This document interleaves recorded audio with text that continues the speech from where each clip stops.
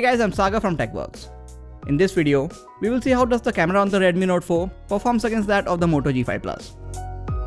Before we get started, make sure to hit the subscribe button so you don't miss out on any of the amazing videos coming up on this channel. Now let's start by getting the specs out of the way. The Redmi Note 4 has a 13 megapixel rear camera with f2.2 aperture, face detect autofocus, and two-tone flash. The Moto G5 Plus on the other hand comes with a 12 megapixel rear camera with dual autofocus pixels, f1.7 aperture, and color balancing dual LED flash. At the front, Redmi Note 4 has a 5 megapixel camera with f2.2 aperture, while the Moto G5 Plus has a 5 megapixel camera with a wide angle lens and f2.2 aperture. Both these phones have a simple and intuitive camera interface. On the Moto G5 Plus, you get manual controls over focus, exposure, ISO, white balance, and shutter speed in the Pro mode, while the manual mode on the Redmi Note 4 allows you to only adjust the white balance and ISO. Now with the specs chalked out, let us take a look at and compare the images and videos taken from these smartphones.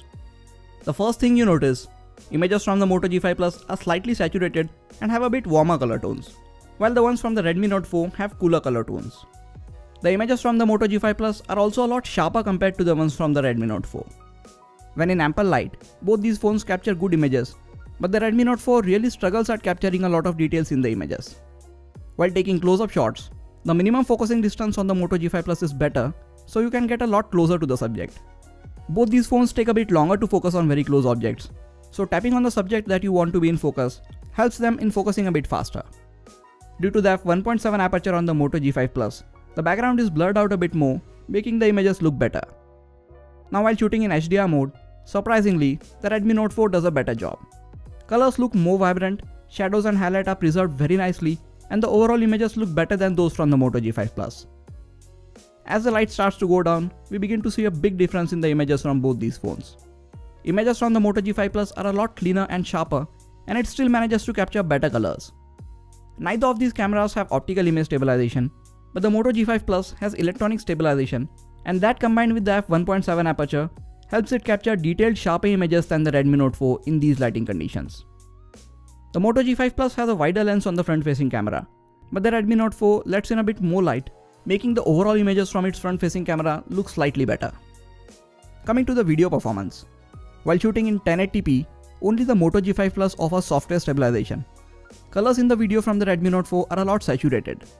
Moto G5 Plus captures a lot of ambient noise while recording, while the Redmi Note 4 does a good job reducing those levels.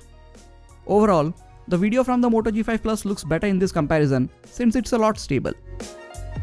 So in this comparison, Moto G5 Plus takes better images and videos than the Redmi Note 4 in most of the situations.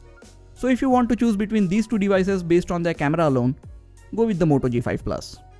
But if you don't want to spend over 15,000 rupees on a smartphone, the Redmi Note 4 starts at 10,000 rupees and it also takes decent images if you are in good lighting situations. In that case, it all comes down to the price to performance ratio, which is better for the Redmi Note 4. I personally will go with the Moto G5 Plus for its camera. Let me know in the comment section which one would you guys choose. That is it for this video guys. Please hit the like button if you enjoyed this video and subscribe to the channel for more quality tech videos like this.